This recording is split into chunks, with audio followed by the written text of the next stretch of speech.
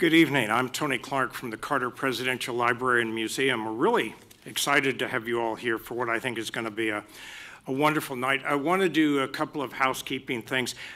We do a wonderful author program, and one of the, on a blue skirted table out in the lobby, we have a couple of flyers that I think are going to interest you.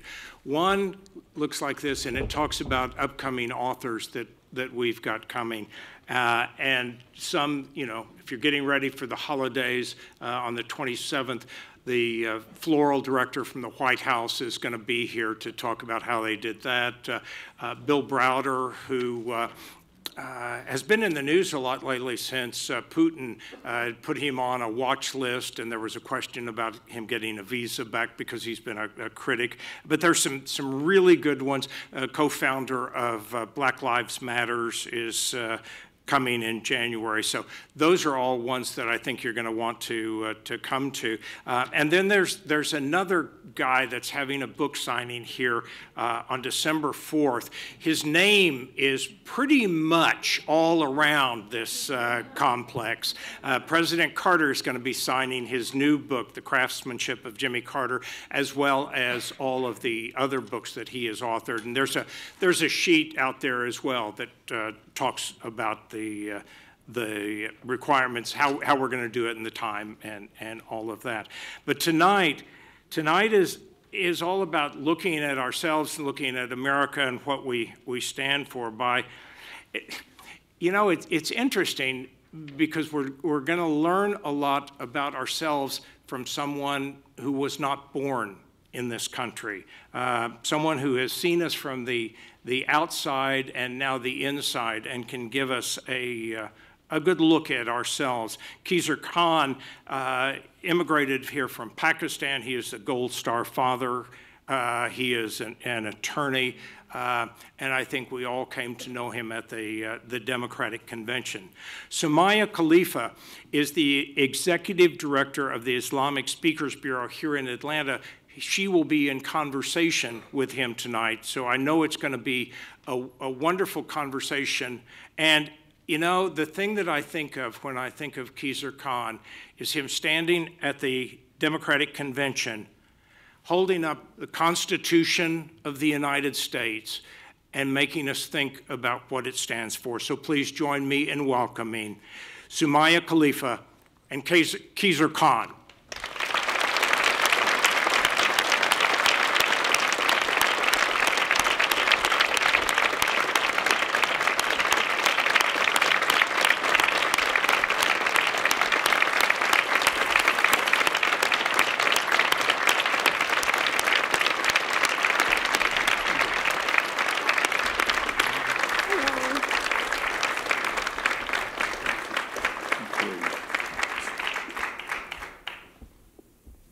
Good evening, everyone. Welcome to the Carter Center. Mr. Khan, welcome to Atlanta. Well, thank you. We're so honored and privileged to have you here tonight. I am honored. Thank you. I have to tell you, the first that most of us, including myself, have heard about you was when you spoke out at the Democratic National Convention. I remember I was teaching a class that night, and during break, I checked my phone, and everybody texted me, called me, turn on the TV, you got to listen to Mr. Khizr Khan and see Mrs. Ghazala Khan at the Democratic National Convention. You were speaking on behalf of so many people, and you made us so very proud. So thank you so much for doing that. Thank you. Thank you. Well, we spoke on behalf of all of us, and the goodness of this country and the good values that we have been privileged to enjoy and cherish. So we spoke on behalf of all of us. Thank you. Making the decision to speak at the Democratic National Convention, can you walk us through what happened? Was that an easy decision when you were approached and you said, okay, I'm going to do it? Or what went behind the scenes in your household? Sure. In December of, before we start our conversation, I want to, if there are any veterans in the audience, I want to pay tribute to your service Thank you for serving United States and this nation and the families of men and women serving in uniform today and our members of the law enforcement. Thank you for protecting us, keeping us safe. We are grateful to you and to your families. Thank you.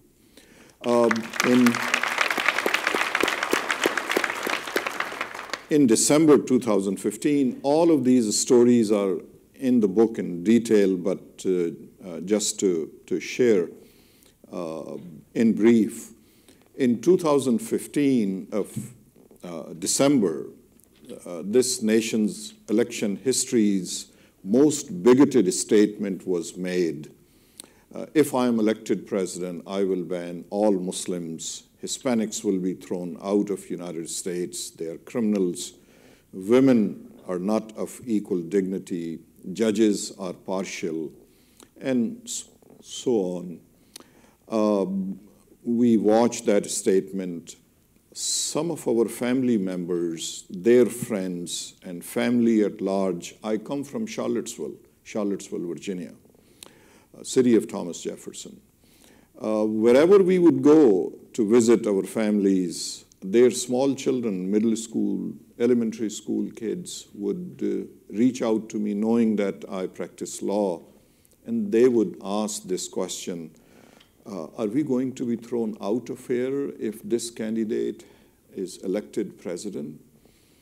But we are born here. We don't know any other place. And this wasn't just the Muslim children.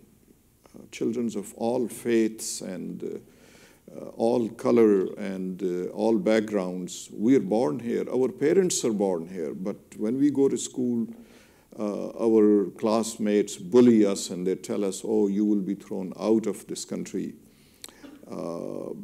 So I would hearten them. I would hug them and I will tell them, and I would pull out the Constitution that I had been keeping in my pocket since 2005. That's a separate story how it started in my pocket, in my coat pockets.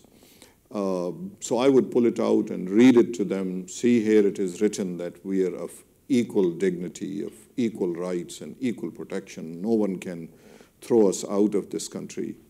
Children would be heartened momentarily, but then their parents will say to me, after I would call, or they would call, that we want you to speak to our children one more time. They are not eating properly. They are worried. Some of them refuse to go to school, saying that our classmates tell us that when you go back from school to home, your parents would have been taken. You would never see them again. And so they don't want to go to school. Every morning they have tummy ache. We are sick. We don't want to go to school. So this was taking place in our personal life. In January came a telephone call from DNC that prior to then, there was a newspaper writer, digital media person from New York called me and said, Mr. Khan, you heard that statement about Muslims in the United States. What are your thoughts? I chatted with him for 10, 15 minutes, and he published that article. That article was read by DNC folks, and they called that we have read your article, your statements.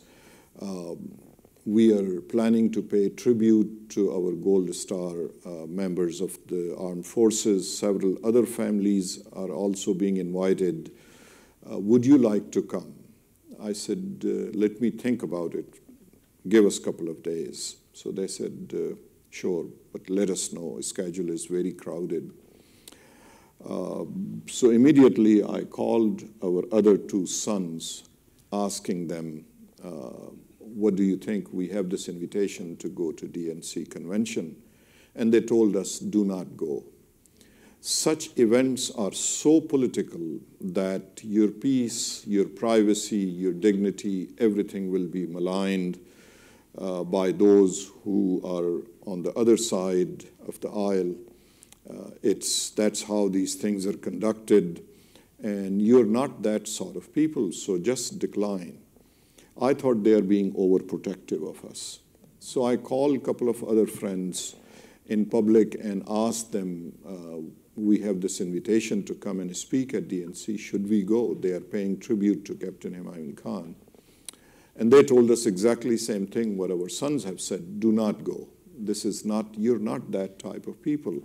You're private, humble, modest, stay home and just let them pay tribute to Captain Humayun Khan and do not participate.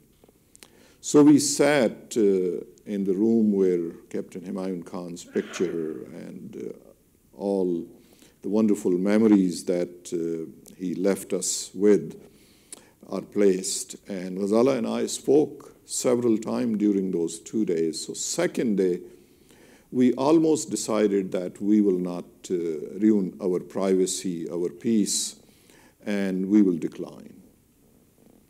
I go to check the mail that second day afternoon, and in the mailbox with other mail, there is a white small envelope with no stamp on it, our name only. Out of curiosity, I opened it, standing right there, and immediately I recognized the name of the middle school because I have spoken to these kids privately, personally, and heartened them. 4 children I did not recognize the name have written that card. And this is the line that sent us to that convention. And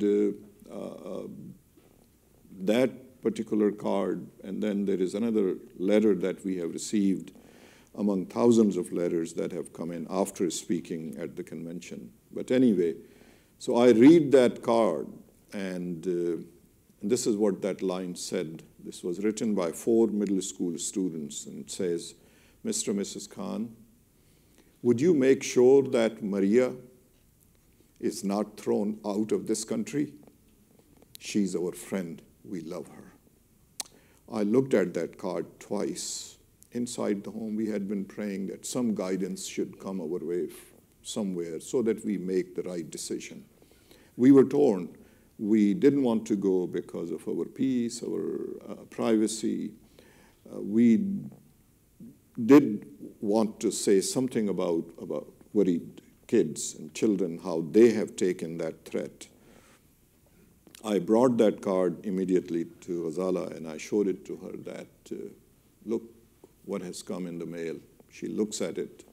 I'm standing next to her, and eyes welled, she looks at me. She said, we should go.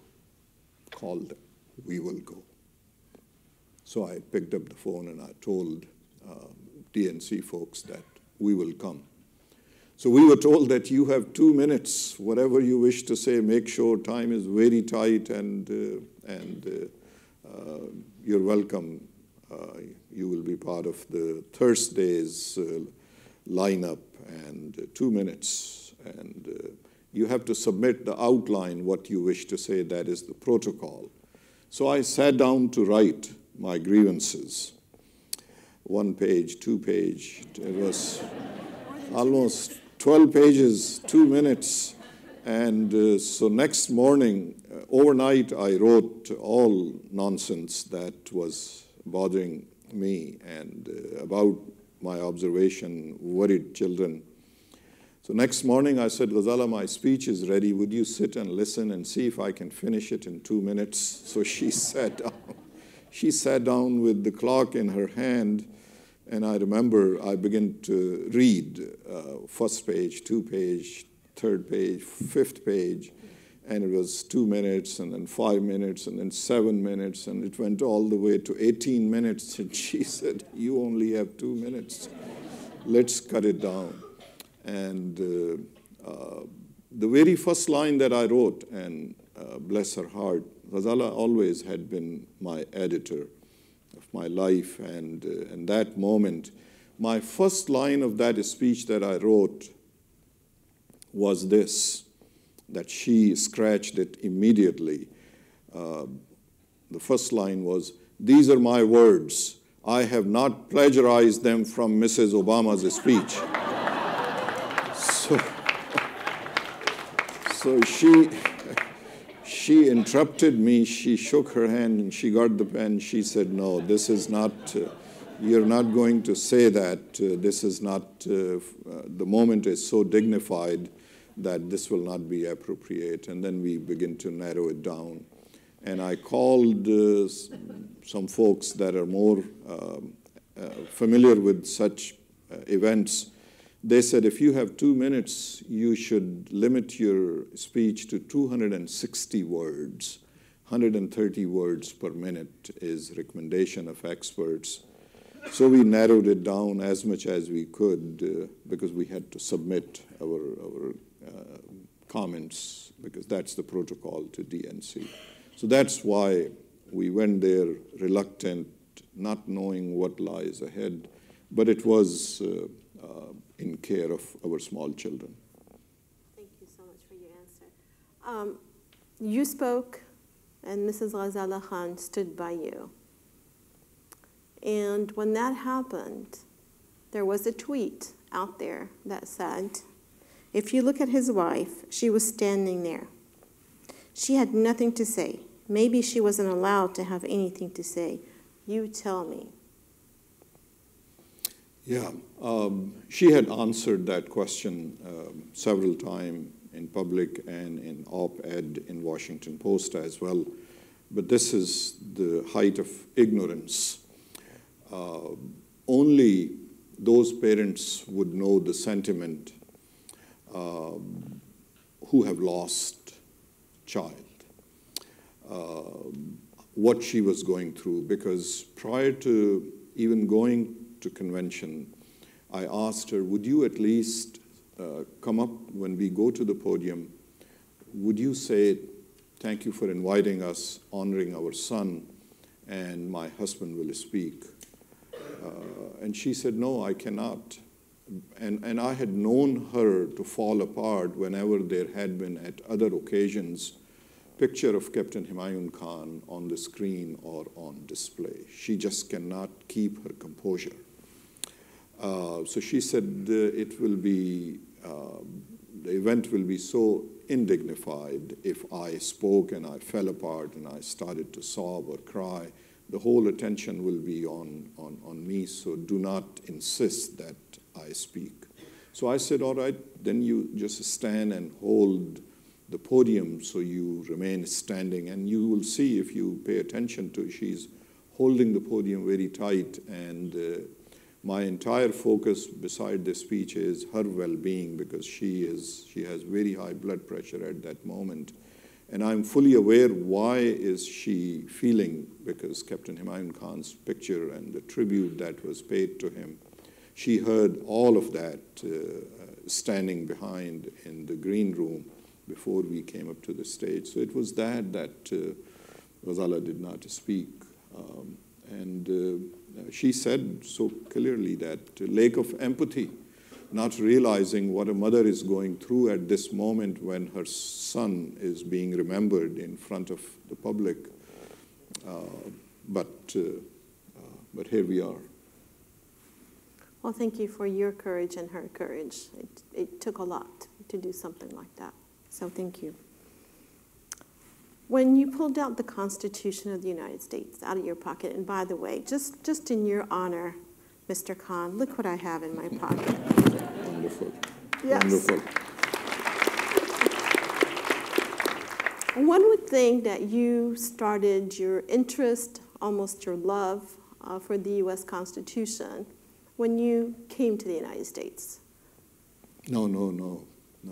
We tell that story in the book in great detail, and you will enjoy that part. I fell in love with the Constitution in 1972. This love affair started then when I was second-year law student. I was 22-year-old. I had taken a course in world constitution, comparative study of world constitutions. Constitution of USSR. Yes, some of you remember it used to be USSR, which is Russia now. Constitution of Germany, Magna Carta, which is at the foundation of the British legal system, and then the Constitution of the United States. The very first page, on top of these printed material, there was no book available at that time, so instructor has put together the reading materials. The very first page, the very first line of the very first page of these materials said, Declaration of independence.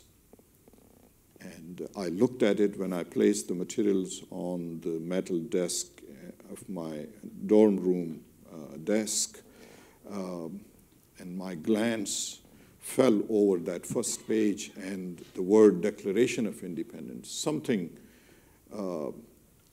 seemed so amazing that this nation is declaring their independence. I come from the part of the world, we were colonized as well. We debated, we argued, we protested, and when there was nothing left for king or queen to take from the nation, we were given independence. And that's the history of decolonization, that independence is given. No one dares to declare their independence. Wow, what a nation. So I read the entire Declaration of Independence. This is 1972, in awe. I only understood half of it because it is written in a little difficult English for me then and even now.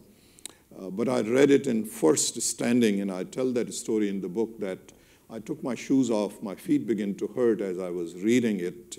All 1,338 words of Declaration of Independence I read standing there, and it was afternoon and sun was going down and I could see the shadow of it going down.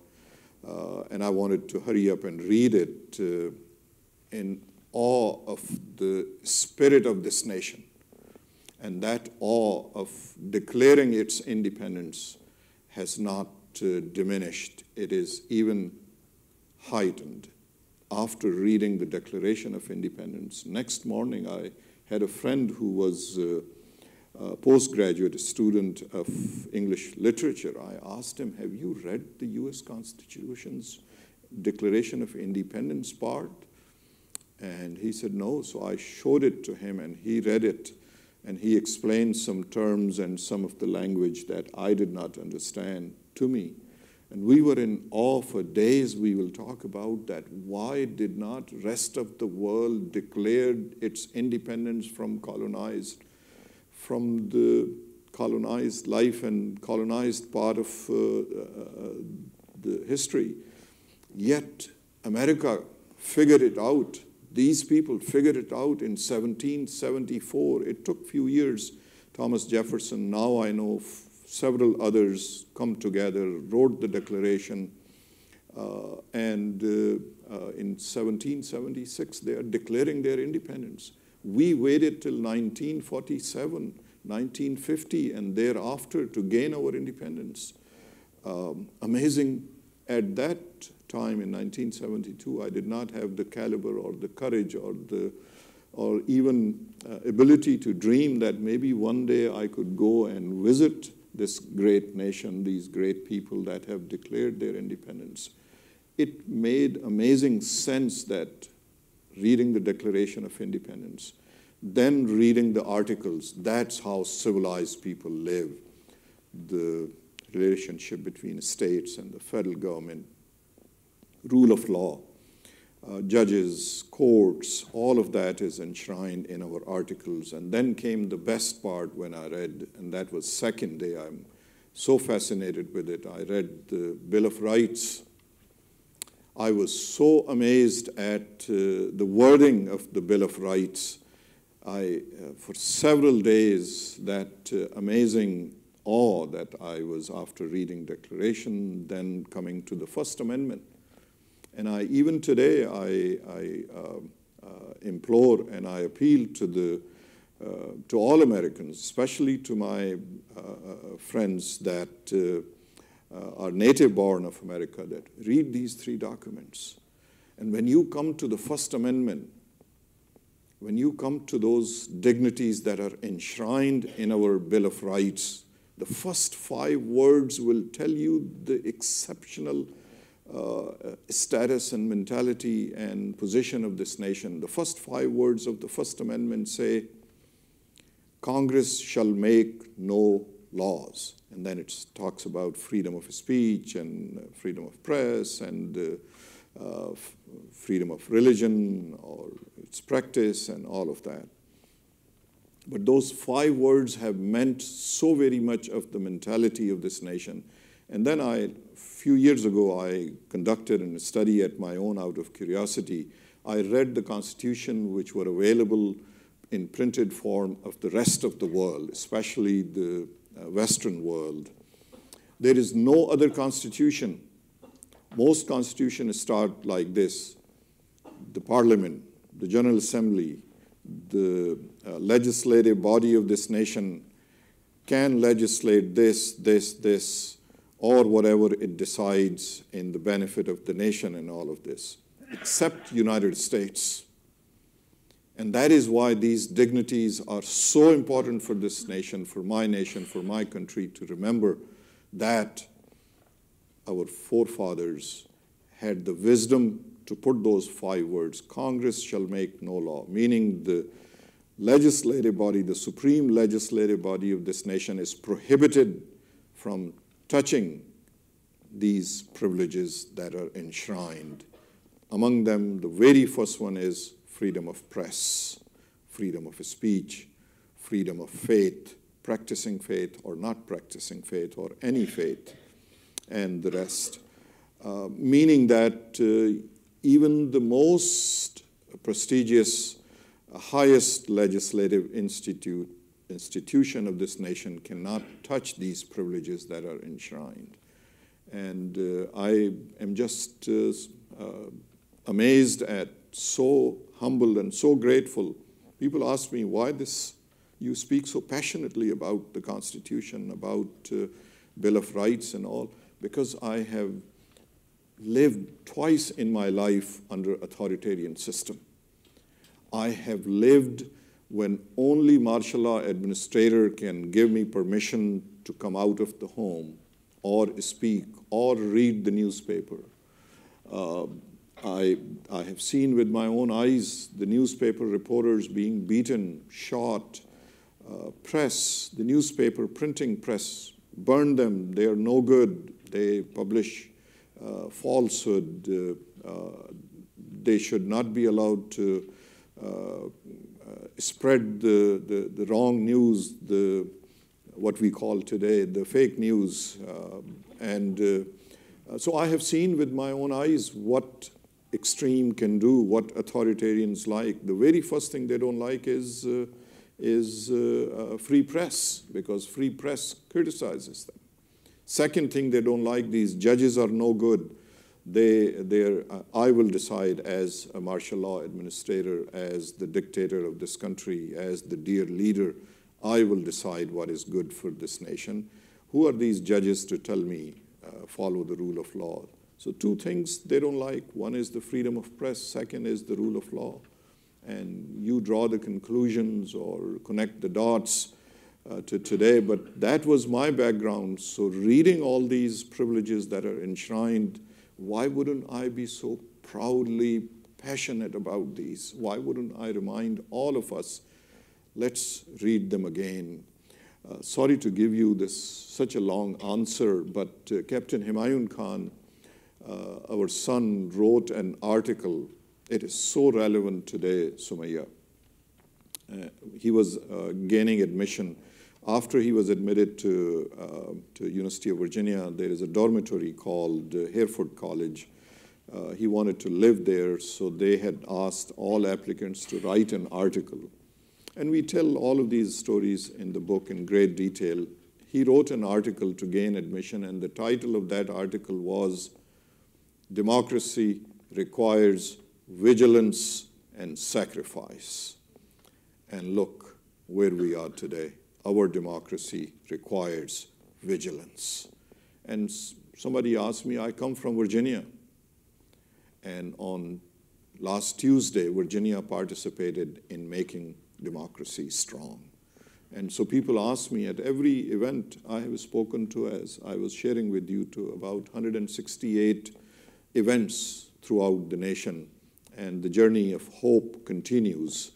And at the end, they all ask, where do we go from here? And this is what my humble suggestion is. Let's participate in our democracy. Let's make sure that we are fully aware of the perils that lie ahead, the difficulty that our democracy faces, not only ours, but throughout the world. democracies are challenged by authoritarians, and they want to malign democracy, democratic system of government. Self-governing concept is foreign to them. They don't like the people that govern ourselves. We decide who will lead us. We make mistakes sometime in electing the leaders like we did last election, but then we correct it. Then we fix it. Next time around, we correct it by selecting the right leader for us, and we decide what laws will govern us.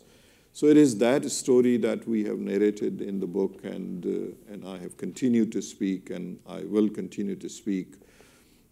As I mentioned, that after speaking when we went home, we were thinking that it will be back to our peace and quiet and all that, but that was not the case. Invitations came, and came cards and letters of encouragement, some bad letters as well, but most of them, majority of them, were good, heartening, telling us thank you for reminding us of our values, of our Constitution. That waving of the Constitution was a symbol to remind ourselves that we live under rule of law.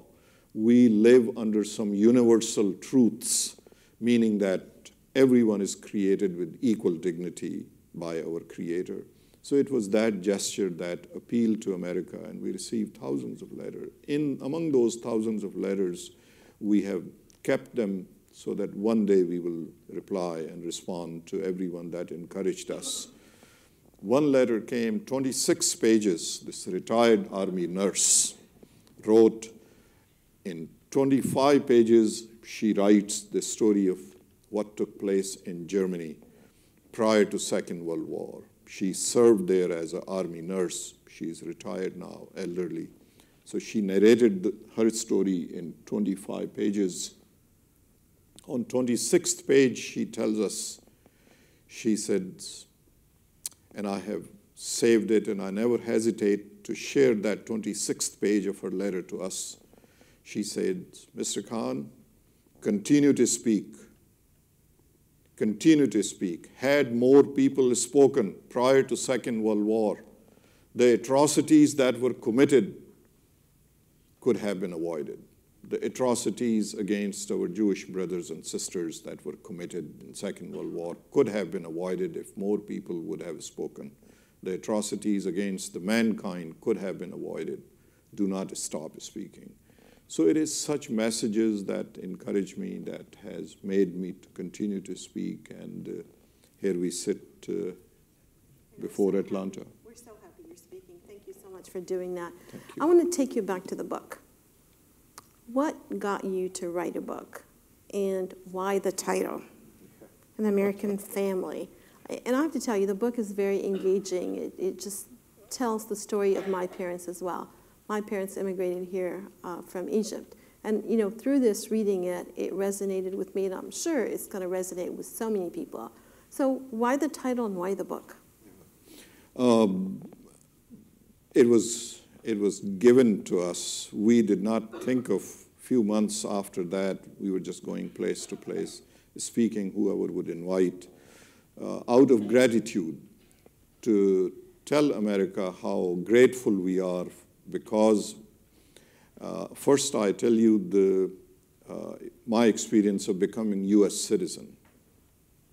And I implore every American to read the oath of citizenship that immigrants take, one that I took. It's available and anyone can read it. That moment remains so alive in my conscious. I am to go to the federal courtroom to take the oath of citizenship. I parked my car and I went up the stairs to this courtroom. It's on second floor, and I paused outside the courtroom because I wanted to recount the indignities that I had gone through, that I could not step out to speak. I could not read the newspaper.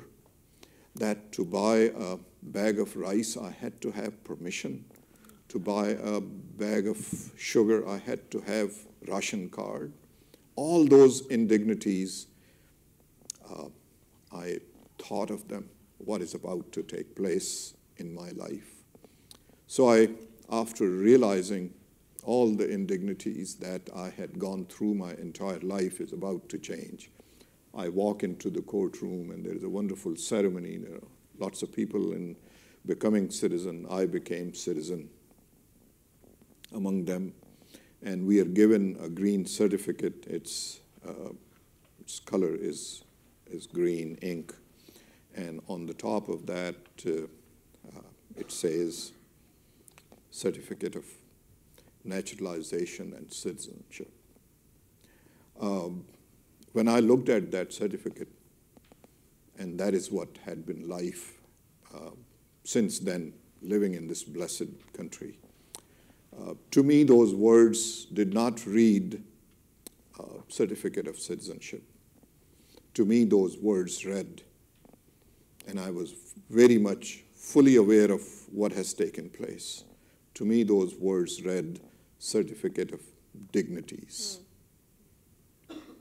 That is what took place that moment when I became citizen, that I became a dignified human being as my Creator has created me. And it's only this blessed nation that gave me that status, that gives all of us that status. It is that reason. It's not the military might, it's not the economic might that makes this nation as beacon of hope for the rest of the world. Because of these dignities, because of these ideals, because of these principles that this nation is founded. Sometimes people ask that the way you speak, it begins to seem like that this is the perfect place on planet Earth. No, there is so much room to make it better. There is so much room to have the equal dignity in all aspects, the equality in all aspects. But this is the best place. Comparatively speaking, the rest of the world, this is the best place where basic dignities are guaranteed. We can make them better. And a scholar has said that these rights may be inalienable, but these are not self-executory. We make them self-executory. We make them executory. Therefore, standing for these rights, speaking of these rights, showing to ourselves and rest of the world. So coming back to the book, this idea was given, Ghazala and I were changing gates at Charlotte Airport. And a couple approached us, Mr. and Mrs. Khan, hello, thank you, and greeted us very warmly. We were standing in hallway. People are walking, trying to catch their flights. And they begin to ask us questions. When did you come here? What brought you here? And where are other children? And all sorts of questions within a minute of standing there. And then we try to be polite and humble, and we are answering their question. Then comes someone else recognized, and they wanted to shake hand and all that. And we thought we should hurry up and move to our gate. So as a departing gesture, they said, have you thought of writing a book answering all these questions that people are asking you? So we came back home and we spoke that maybe this is the time, because so many people are asking same question again and again. So that's where the idea came from. Thank you for the answer. And the title, American Family, is a tribute to the spirit of America, that we say, it's a misnomer when we say this is nation of immigrants. No. This is nation of spirit of immigrants. What is the spirit of immigrant? The spirit of immigrants is that we want to make our life better. We want to make the life of our community better, our generation better, and we wind up making life of our nation better. So it is that all immigrants, it's on behalf of all immigrants, a spirit of immigration that wishes to make life better. And so that's where the title comes from. In your hometown of Charlottesville, August of 2017, The Unite the White rally took place in Charlottesville, where 32-year-old Heather Heyer was killed. This showed us how polarized our country is. How do we fix that polarization? Do you have a magic wand? Yes. I'll share with you the magic wand in a second. But I was there. I come from Charlottesville, Virginia. Yes, Thomas Jefferson's city, blessed home to University of Virginia. By the way, the proceeds of this book, and there is another book that we have written for our middle school students titled This is Our Constitution.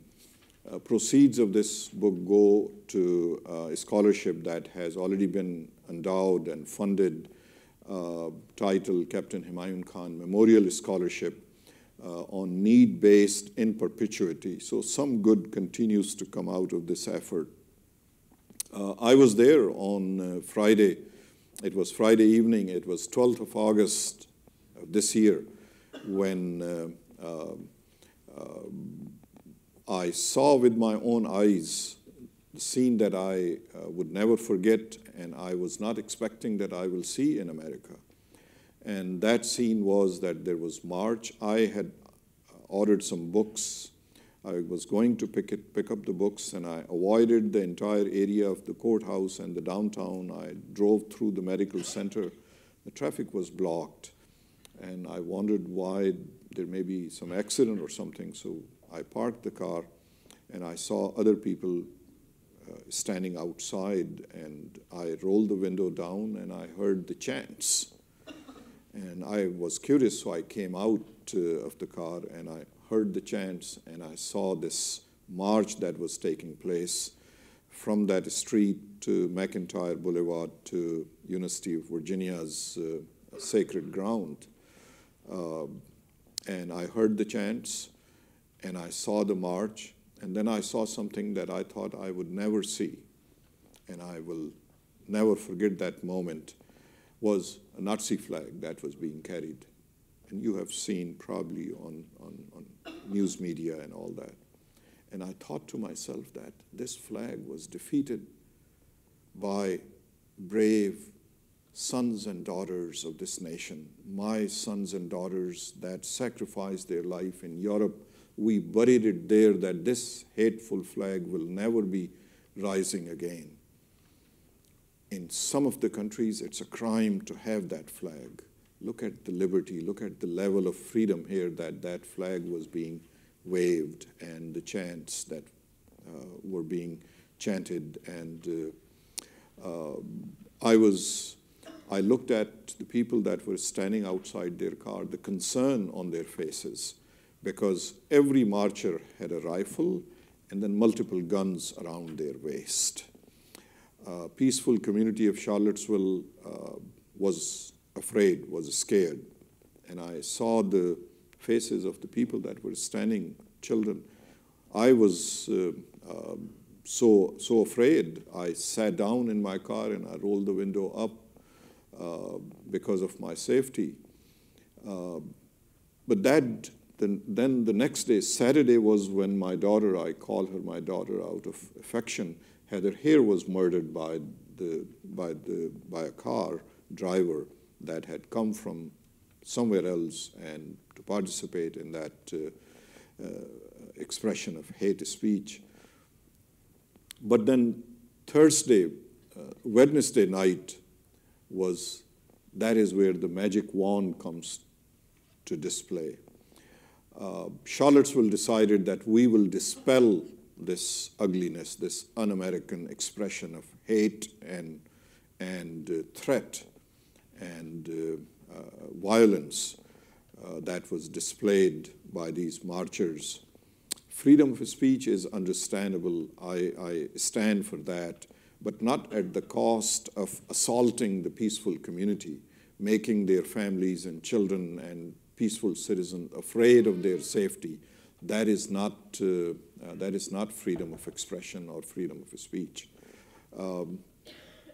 So on Wednesday, the community decided, this was through emails and through messages, the entire Charlottesville showed up.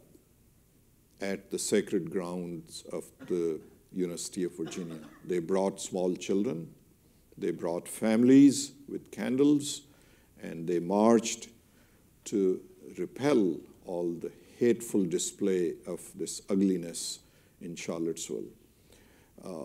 So that's where lies the magic wand to dispel this un-American divisiveness and hate, is communities coming together, people realizing what our values are, what our foundational values are, people coming together, families, children. I went to Boston to speak, and I paid tribute to the Bostonian. You must have seen there were about a dozen or so people came to display hate and division. But then 45,000 Bostonians came out the next day to repel all of that. That is the magic wand, that communities have the power. Communities have this authority. Communities have this power to display, to repel this hateful display. We're going to take a couple questions from the audience. I want to ask you, if you do want to ask a question, to come up to the mic. I think we have two right there. And if you would make your questions, please, as short as possible, so we can get as many questions as we can this evening, answered by Mr. Khan. It's a great opportunity to ask Mr. Khan questions. Any questions? Can you come up to the microphone, please?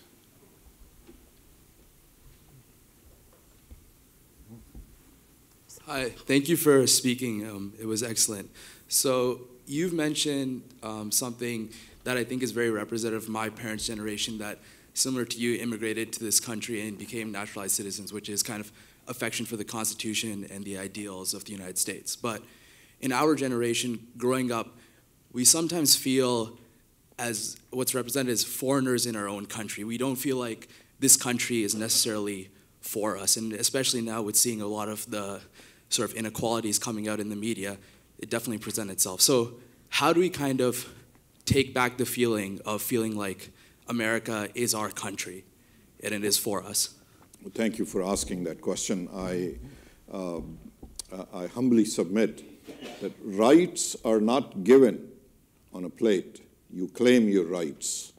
Remember, the spirit of this nation is we declared our independence. Independence wasn't given to us. So that's the guiding principle, that you claim your right. That is one. Second, this division that you feel, this economic division that has been diverted towards immigrants, it's such a falsehood. I give you, and I'll take a minute to explain this so that you can reflect on this. These are the numbers given to us, this economic division that exists. Oh, these immigrants take our jobs, they are taking our future, they're destroying our economic well-being. The last two world wars were fought on that script. First, economic well-being. Second, nationalism. Third, fear of immigrant. This is nothing new. This had existed, which gave us First World War, same thing, Second World War, and here we are again. This exploitation of economic well-being is an old script that most smart people sitting here fully recognize. These are the numbers.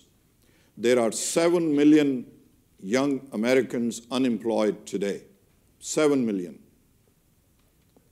And you talk to the technology leaders, they will tell you there are 6.2 million jobs that they cannot find qualified people to fill. That inability to train our youth to fill those jobs so that they will have better future, it is a political stunt that some of our political leaders exploit to create division. This time around, those who do not like our way of life, those who have had the grudge of disintegration of Soviet Union in their hearts, they have gotten hold of this issue. How could we create this fear of immigrants in the hearts of Americans so that this division will be further deeper and would begin to harm the nation. Instead of our political leaders, our thoughtful scholars focusing on how could we train these 7 million unemployed Americans to have the jobs that technology sector, 6.2 million jobs that exist, that is where we need to bring people from outside to fill. Why don't we have an apprenticeship program nationwide for technology positions, for technology jobs, for all of our youth? Our community college should be an assembly ground training for technology. That's where the future is. That's where the jobs are. That is when these technology companies go and recruit and bring people from outside, people from other countries, because we have not resolved that basic issue. It is that economic division that is being exploited. But once we begin to speak about it and we show that immigrants are 30% of the Nobel laureates of this nation are first-generation immigrants. What an honor immigrants bring. What a contribution immigrants bring to make the nation vital. I wish to read part of the Declaration of Independence. I keep, whenever there is mention of immigration in our conversation, there are 18 grievances listed in our Declaration of Independence. Grievance number 7, and I read it, it's only 2 lines, and it says, he has endeavored, he meaning the king, has endeavored to prevent the population of United States for that purpose obstructing the laws for naturalization of foreigners, meaning we griped then that there should be immigration, of course regulated and with laws and with the proper procedures, refusing to pass others to encourage their migration here. Meaning that even forefathers knew what reasonable immigration properly under some policy, under some proper planning, what immigration can do to vitalize the economy and the country. It's out of ignorance and the mere exploitation of this sentiment of economic well-being. But it is facade. It's based on ignorance. The more educated we become about these issues, the less fearful we are, the more we embrace one another and we continue to move forward. So I want you to be heartened, and this is our country. We are responsible for its safety, for its security, for its well-being, and we shall make sure that, this fabricated fear of immigrants exists no more. Thank you.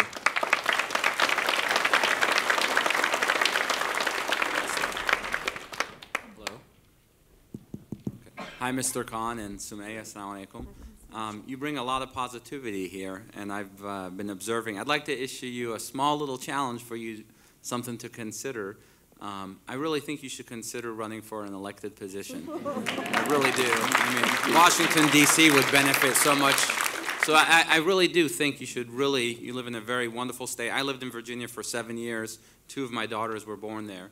I really think you should seriously give consideration to running for a position in Washington, D.C. Thank you. Thank you very much. Thank you. Good evening, Mr. Khan. Thank you for coming to Atlanta.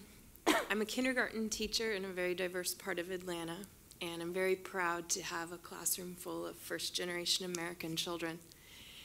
And you can imagine I have a lot of stories, and yesterday's story was that another father of mine was detained and will likely be deported. And it's gut-wrenching to teach these small children about equality and patriotism and justice, and I feel like your answer is going to be just keep doing it, Hannah. But I want to know what you are telling our smallest children. We, as people of today, first, Our time has placed us in this moment of difficulty, each one of us. Our time has placed us. And we have two choices. One is to go back home in Charlottesville, get back to your private life, peace and quiet, and live hereafter. Or set the sail. The wind is on your back. Set the sail. Continue to move forward. Yes, there are going to be moments of turbulence. There are going to be moments of difficulty, moments when the wind will not be supporting you, it rather will be against you. But you must set the sail. That is the call of our time. Whatever station we are, whatever station our time has placed us, there comes time, believe me, sometimes people are reluctant, as I had been reluctant to imagine, reluctant to see beyond stars. The work that you're doing, when you walk into from tomorrow onward, there is sacredness to face those little souls that have been given under your custody. It just didn't happen. Sometimes we think that it is by accidents or incidents that I am here. Not at all. There's a purpose to that. You have been placed there by our Creator to look after those little souls, those disheartened children. And in the book I say, maybe that was especially for you, I say, so what if you're thirsty? Be river for others. Sometime we make those decisions every day. There is this moment in your life that you have been made custodian of the well-being of these small children. This is an amazing sacredness to it. And so what if you're thirsty? Be river for others. Thank you.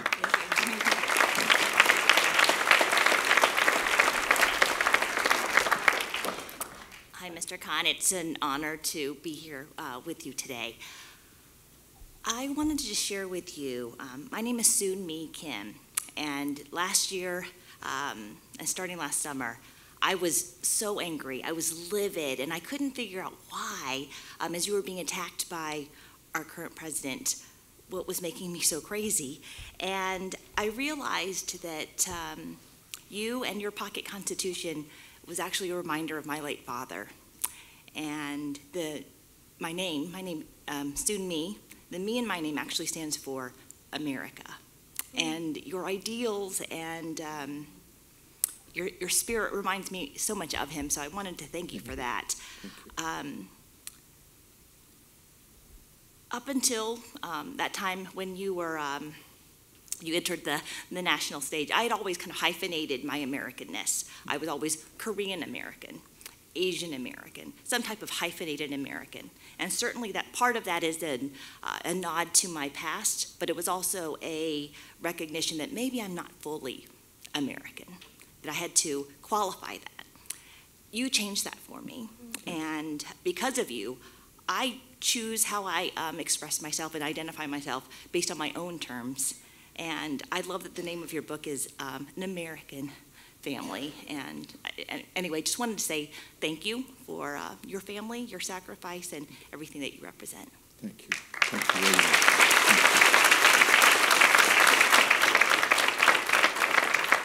Really, all these stories are tribute to the greatness of this nation. It is that we have tried to indirectly pay our tribute to the goodness of this land, this blessed land. This is the only land on this planet Earth where these dignities are enshrined. I wish every American would be so proud of these values that it bestows upon the mankind, upon human being, brings a person without any these dignities to a level of humanness which our Creator had intended for all of us to have. Some have it and some don't, and we are so blessed to have these dignities and honored. So I pay tribute to your parent and to your family, and yes, we are part of this blessed nation, and we shall remain part of this blessed nation. Thank you. I wrote to President Trump. I said I was finishing my master's when he was finishing his undergraduate. And I have lived and worked here as an American. I have traveled to 30 different countries where I have been received and respected as an American. And I said, but I'm also a Muslim. You don't like us Muslims, so I'll pack my bags. As a fellow alumnus, can you tell me where I should go? And when should I go? But I haven't heard from him. Every time the doorbell rings, my daughter asks me, is your bag still packed? The Secret Service is looking for you. How do I get him to see this point of view that I'm as much of an American as he is? Yes, that is so true. But no, I respectfully disagree with this thinking that we should pack bags or we should go elsewhere, and not at all. I have seen the acceptance of this nation, of all of us, be it Muslims or Christians or Jews or faith or no faith, whoever has come here. I remember listening to Reagan's last farewell speech, and I implore everyone to listen to it if you have a chance, where he says that this nation, the dream of this nation that he has, the image of this nation he has is that shining city on hill that has walls, but those walls have doors in them. Anyone with the courage and heart can enter those doors. It is that this nation, once you're here, when you have become a fully participating, engaged member of the community, member of this nation, no other nation on this planet, I challenge you, you show me which other nation accepts people from all over the world and grants them equal dignity and equal protection of law, except United States. So this anomaly that has taken place to which you are referring, this is an anomaly. It happened not only, it is collaborators of Russia got involved in this, and the internal divisiveness. I blame myself to some extent that we were not speaking as loudly, all of us, as we could have been. We were not participating in the political process as we all could have been.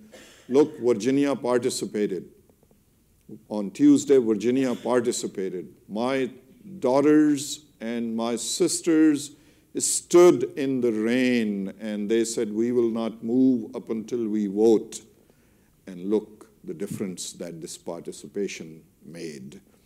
And I implore, regardless of what political affiliation you may have, democracy is stronger when we all participate in it. If these values are so dear to us, so valuable to us, we must stand for these values so that the rest of the world knows. Look what is happening in Brexit. Look what I went there, they invited me to come and speak, and I told them that you have been exploited, you have been misled. Some of them knew then.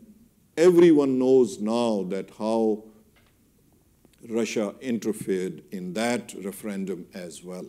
Same thing happened on the day of election or prior to then, how those who do not wish us well wanted to malign our system of government, wanted to malign the credibility of our elections.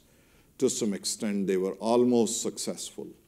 So this anomaly, we have celebrated 230 years of our Constitution. We have seen very difficult moments. Some of the rights that we take for granted and we cherish as minorities would have not been possible without the sacrifices of our civil rights leaders. Look the difficulties that they had gone through to make sure that we all can get up and vote and have equal dignity and have equal participation and all that. So let's celebrate that. This entire nation, Portland, Oregon to Dallas, to Houston, Corpus Christi, Toledo, Pittsburgh, Detroit, Minnesota, entire nation is of the sentiment that how could we fix this so it doesn't happen again? When so many people, when the majority of this nation is in full recognition of that non-participation is not a choice. We shall participate. At every station, we shall participate. I see brighter future. I see that, that this moment of difficulty is short-lived. We shall prevail. America shall prevail. America's goodness will prevail. Two questions. Let's do the last two. He was first, so go ahead. Go ahead. Please. Thank you. You're welcome. In my family, we thought that we might have some Choctaw blood. I might have been an 8th Choctaw. So when I got my DNA kit, I was very eager to do the swab and send it off. Well, I'm 97% European and 3% Middle Eastern. So my parts are not of this country. My parts came over, parts of me came over as early as 1629 and as late as 1864. But I'm here and I'm an American, very proud to be an American and such. And the thing is, my parts arrived earlier than you did, but I'm glad you're here. Thank you. Thank you. Thank you very much.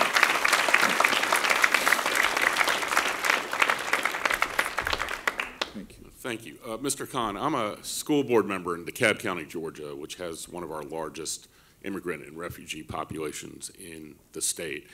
And so we deal with a lot of these issues. And in fact, our superintendent has stood up very forcefully for this population and has been attacked in certain quarters in the state. But one of the things that's caught me in what you've said, which is really a dissertation really on our civic engagement and our notion of civics, and I think a lot of our native population, quite frankly, as opposed to our immigrant population, has lost sight of some of those values. I think we've lost sight about the importance about that engagement, about how our country runs, about the precepts of our Constitution. And I think what you've said tonight, for me, as a parent and as a school board member, really reinforces that we need to reinforce those concepts for our children. I think we take them for granted, or we worry about uncomfortable conversations about how our democracy works and sometimes doesn't work as well as we expect.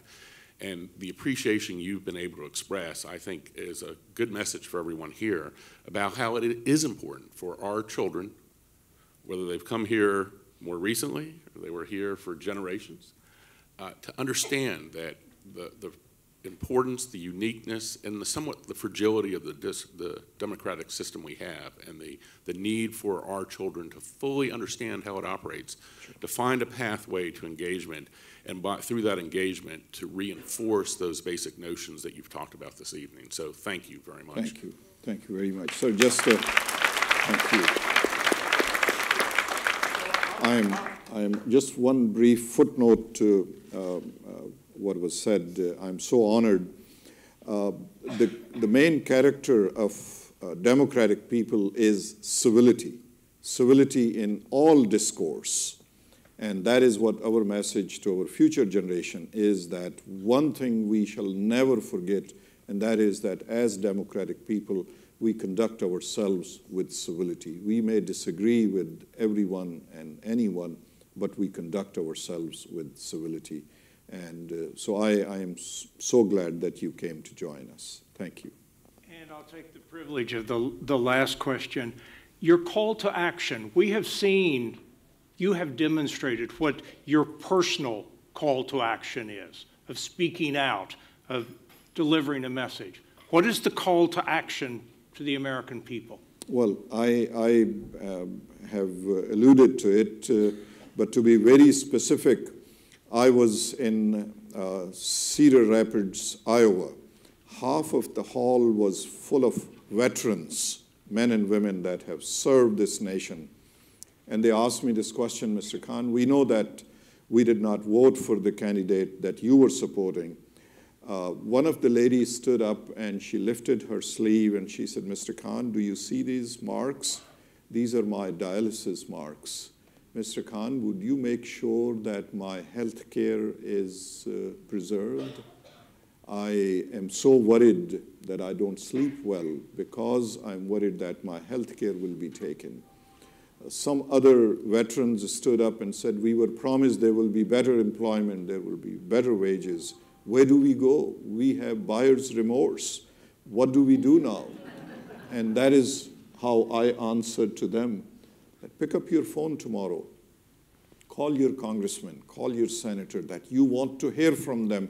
You want to hear not addressing you, but in the Congress, in public, defending our rights, defending our dignities, defending the promises that were made to us. And if you do not do that, not only I will never contribute, I will never vote for you. I will vote for those who will represent us. So, and they did. Later on, somebody sent me an email telling that they received such a positive response from their senators, from their congressmen, and hopefully things will get better. What I meant to say was that in democracy, participation is absolutely necessary. Otherwise, those who do not wish us well begin to find an opportunity that, oh, these people don't participate in this. So it's only little communities that we can infiltrate and we can misguide them, we can mislead them and accomplish our goal of harming this society and this nation and democracy throughout the world. Therefore, all of us as beneficiaries of the democratic system, we must participate. We must, on 7th of November is such a sacred day in the life of democratic people that all of us must vote. Take our time, take a couple of hours, few hours. So what if it is raining? Take umbrella. If it is cold, put on another coat on and participate. And there is our Creator's bestowed opportunity to show your gratitude for the dignities that are enshrined in this democratic system. We will not like it what is on the other side. We wouldn't like an authoritarian running this country, deciding on our behalf what rights we will have, we will not have, and all that. We will not like that. Therefore, to be grateful for what we have, we must participate. It is that simple. Some of us can make a group, raise our voice, assemble, unite, make a platform, assemble more people, talk to those who are still unwilling. That is what I say to immigrants. You should be the most active politically participant community of this nation because you are the direct first generation beneficiary of the privileges and the dignities that this nation places upon its citizens. Therefore, my humble request to every community had been remain united, faithful.